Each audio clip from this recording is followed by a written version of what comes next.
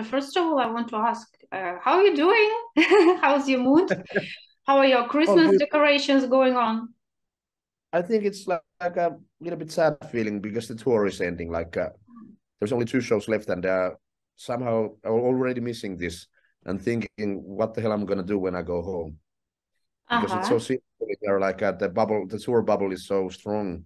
You just go to a different city, go meet, they make the show happen, some meet and greet, and do it all over again with really cool and nice people for 5 weeks. So it's strange to think that soon this all will be over. Mm-hmm. Yeah, so let us try to discuss it on a positive note. I really wanted to ask you about this tour. In case someone didn't know, you've been touring with Nightwish and Beast in Black. And are there any funny stories to tell, any memories to share? Well, every day basically, maybe I don't go to the details so much. I'm not sure, can we talk so much about those parties? The whole tour has been amazing, naturally, like you can suppose it already, but it has been like a one big family meeting in a way because we know most of the Beast in Black guys and the crew and the Nightwish guys and the crew, and I don't know, we have like 70 or 80 people on this tour, and basically everybody knows each other. So it has been like a really good ride, and the whole atmosphere in the group it's just amazing. Mm-hmm. And there have been so many laughs, so many good parties, so many good shows, and I don't even know where to start. I think if you ask me this question after a month, I can give you a better answer. I think I'm a little bit too close to the events right now. Yeah, But okay, I got so it. good, so good trip. Mm-hmm. That's the major thing. So the impression is totally positive. Okay, Hmm. if we speak about the crowd, the audience during this tour, so have you spotted any people singing along in Finnish language? I have spotted, yes, there are some Finns who are, of course,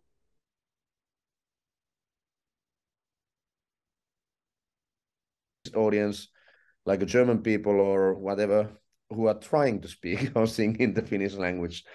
Yeah, I think it's like lovely, but still, I think it's a little bit funny as well.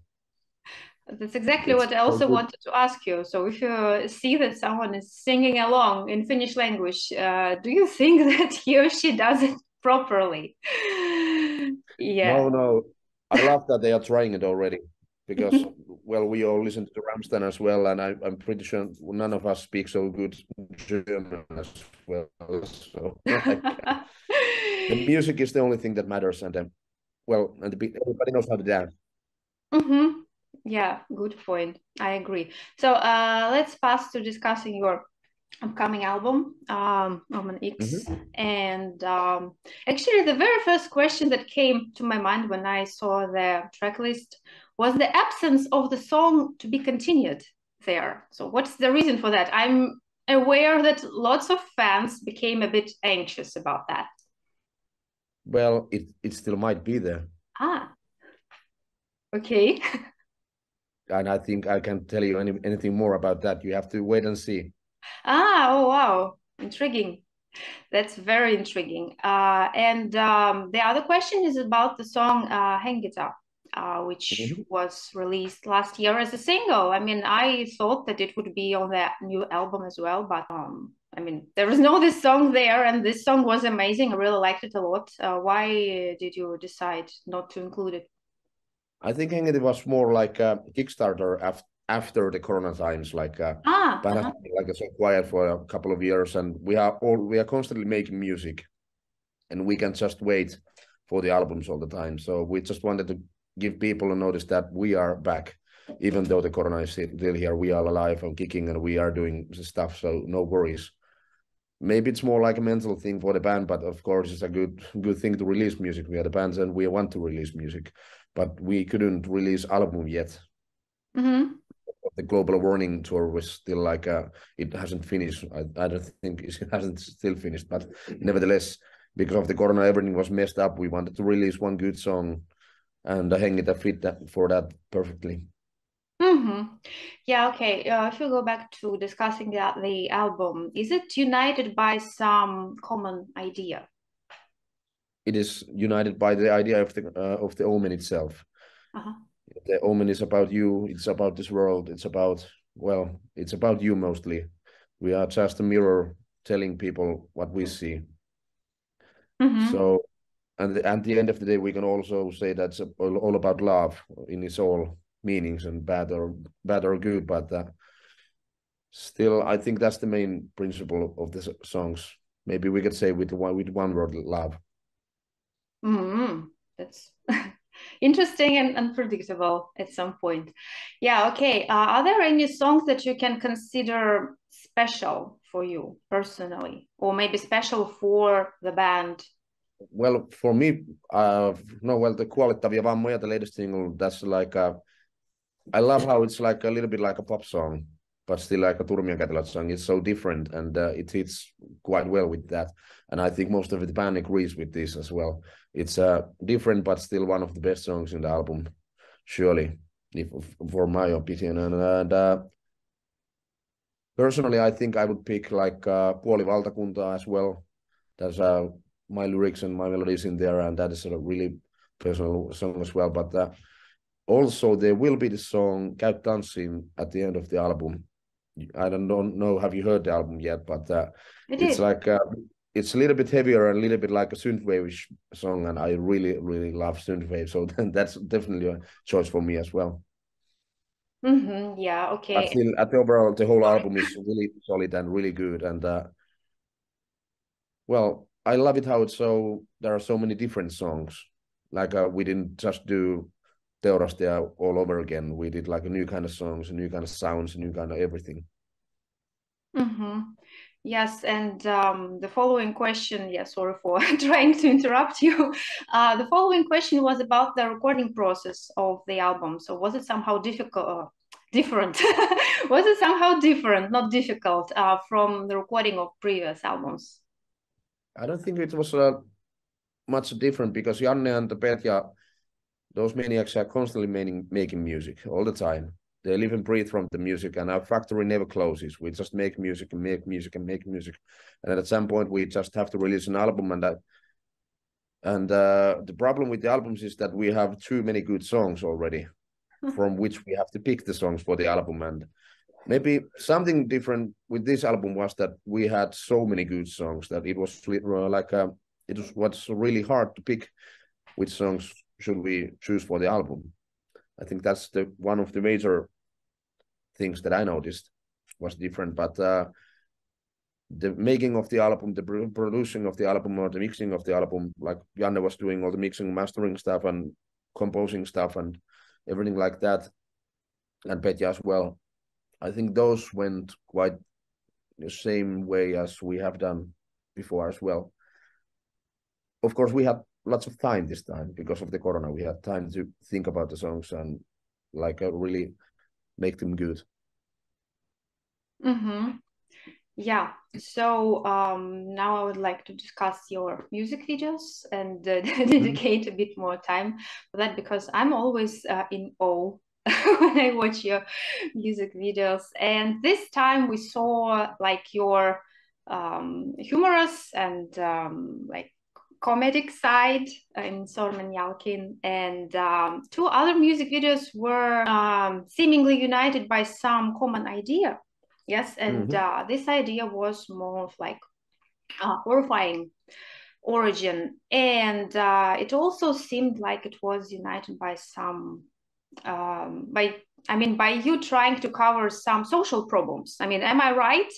Or was it just like about some creepy child story, sort of? I think it's more like what you see in it. It's not our role to tell what you have to see it or what it's all about. Like I said, we are the mirror, and we can. I'm pretty sure many will find some social problems. There are like problems with parents or broken families and stuff like that. Of course, that's quite obvious in there. But still, it's more like the choice is still yours to decide what you see in the video and what you think it's all about. And I really love when I'm writing lyrics. I love how to leave like little blanks in the lyrics in a way.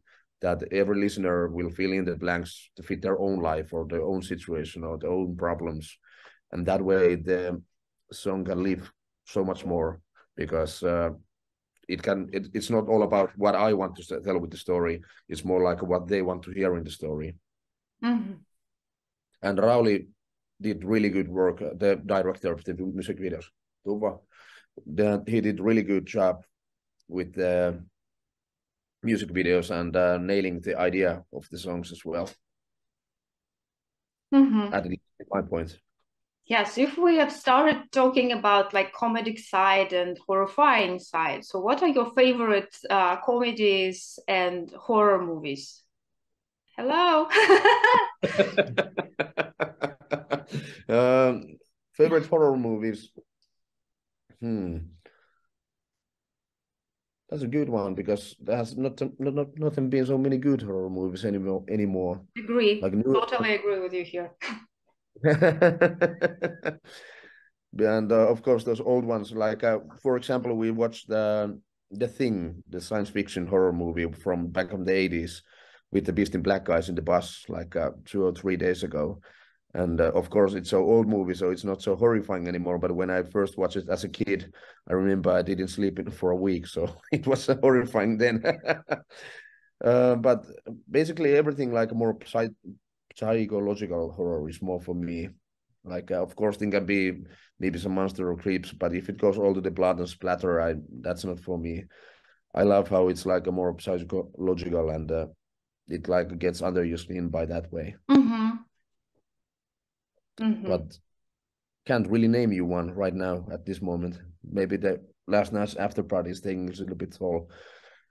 Head is going a little bit slow right now. Okay, I got it. And what about comedies? I mean, I asked about comedies as well, or you don't like any? Uh-huh. Well, I like comedies, but like to be honest, I think I go more with animation if I want to see something soft and comedy, like Shrek or something like that. It's good stuff, like just sit on the couch and it goes there, and there's like funny things happening on screen, and you don't have to focus on so much. But I don't like there was those American Pie and American style comedies. I don't really enjoy them. If we want to have like a good comedies, it would be like I don't know what in English. Hannu, mikä on se, kun he me lennetään leffat tai sitten ne Airplane and the other. Älä huua. There are so many people in the room, actually. Well, we Hello are to the backstage everyone. right now. Yeah. So there's a half of the band in here as well. Okay. And the crew as well. And saat tulla paskalle, ei hätää. And now it seems that there are Beast in Black people coming as well. Amazing. But yeah, like old school comedy. But I think those are a little bit too inappropriate right now to show. Many of those jokes, I think they are not fit in this world anymore. But, well, I don't know. If we go back to your music video, I mean, I seriously am afraid of pronouncing it wrong. So, I mean, it's Turmion Kätilöt. I'm very bad at Finnish. Quite good. Thanks. So, I mean, it really has a strong resemblance with old school comedy movies. I mean, black and white movies with Charlie Chaplin and Buster Keaton, and that's great. Yeah, and Benny Hill stuff or something like that, like or something like that, and something like that. Yes. But those were all like Rauli's choices, and we loved how they get the idea. Like, let's do like old school Finnish comedy, or like you said, like a Chaplin style, like everything was a little bit fast forward all the time. Mm-hmm. That was Rauli's idea, and I think that was really like a new way, a new perspective to the song, as well as the Sormenjälki song is not so, like I said, it's not so dark or anything. It's like a funny song more, and it fits so perfectly for that song. Mm-hmm. Yeah, good. So let's go to a bit more serious territory in our discussion, and I wanted to ask you, so together with comedic stuff and horrifying stuff in general, I think that there is also a bit of like provocation in your creative work. And from this standpoint, I want to ask I mean, do you agree that art and self-expression must be totally free, or are there any borders? And what do you think about censorship? I think everything should be totally free, but you have to accept consequences and know the meaning of it. It's like if you want to express it yourself like really, really hardcore and some like uncensored, you have to be willing that somebody might be upset about it or even be angry or take some actions against it. And that's more like your choice if you're expressing yourself so widely. And understand that this world is not all about you. But still, if you want to make a point, if you want to do, let's say, like do some nude art in the public places or something like that, that's totally fine for me, but you have to understand that somebody else might not accept it fully. But if that's the point of the whole thing, like make some fuss about it, of course, it's a good way to do it. As long as you're not hurting anyone, like physically or mentally hurting anyone, like really, in a way, you are not trying to be mean, like to the people. I think it's always okay to do, and every now and then it's good to do something extreme to see how the world works nowadays, so we don't forget anything. Like when we are talking about Western countries, if we go to the Far East countries or something, Arabic countries, of course, there's a whole different new level. I can't really talk about much about that because I haven't ever been there. But like if we're talking about women's rights or something, that's like a totally new story then. But if we go to the Helsinki and do some nude art at some statue, I think it's like a more or less like a normal thing for us. Like, yes, no. or maybe there's nude art happening right now at the backstage, it seems. Oh well. Well, yeah, so we are quite open-minded, to say at least. Yes, I see that. And actually, the other question I wanted to ask is, I really have a very interesting and curious image on stage, but do you see your music outside your image? I mean, would it be generally possible for you, for whatever reason? I mean, I don't want to like imagine some horrible cases like lost luggage or something. Would it be generally possible, and would you feel comfortable performing without makeup, without costumes, in your ordinary clothing, or would it be challenging? Well, of course, there's like it depends who you ask from the band, but for example, the makeup, the masks, what we put on it, there's some kind of, well, ritual is too strong word, but like it's like going in the mood or getting the game face or something like that. Because it's like at every show at a certain point we go to our cases and start doing makeup, and at the same time our whole body is getting ready at, oh yeah, soon we are going to do this, soon we are going to do this. So I think there's this mental side as well. But if we talk only about the show, of course we can go and do it without the makeup or do it without the costumes, but I don't think it would be right for the customer, for the listener, because the show must be full anytime, every time. Go to the restaurant, you will get to, and you order same dish every day. The dish should be same every day. So same goes with our show. If it goes somewhere, it at least should be better than the previous one. And we are not so beautiful people, as you can see. So if you take the Oh, masks come also, on. it's not going to be any better that way. Oh, well, okay. So a couple of last questions. And the first one is, can you share some plans for the future with the viewers, with the listeners, with the fans? I mean, band's plans, so maybe yours personally. Well, band's plans, like you might have noticed, we are touring in this around Europe right now, which is like a whole new territory for us. We can tour around Finland as far as we want, but it seems that our band has decided to try out new lands as well, and the feedback has already been awesome. So because of that, we are coming back here next February, doing our own first headline tour. And I have a job for you. You can do everything you can to help us to get more ticket sales, to get more people here about us, because that's going to be a huge thing, and we want to do that. And of course, our own Ice Hall show, the biggest disco we have ever made, is coming next month. It will be the release party of the Omen X. It will be the ending party of the global warning, and it's going to be huge disco.